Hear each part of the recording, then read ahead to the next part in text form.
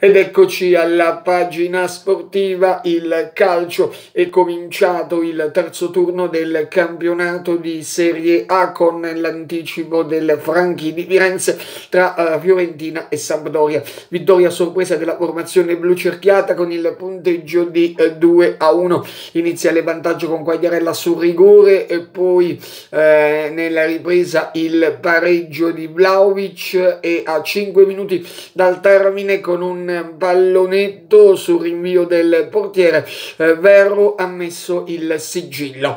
Oggi altre partite importanti, tra cui la zona salvezza risulta particolarmente importante per Sassuolo e Crotone, con i romagnoli reduci dal successo dello Spezia, mentre il Crotone è sconfitto dal Milan. Attesa poi per la sfida delle Friuli tra Udinese e Roma, con i giallorossi di Fonseca caccia del riscatto dopo il 2-2 contro la Juventus, mentre l'Udinese medita vendetta dopo l'ultimo KO. Le altre gare in programma domenica sono Atalanta-Cagliari, Benevento-Bologna, Lazio-Inter, Parma-Verona, Milan-Spezia e Juventus-Napoli. Su questa partita veleggia un possibile spettro di rinvio dopo che un giocatore partenopeo, Zielinski, ed un collaboratore della società partenopea sono stati trovati positivi al coronavirus.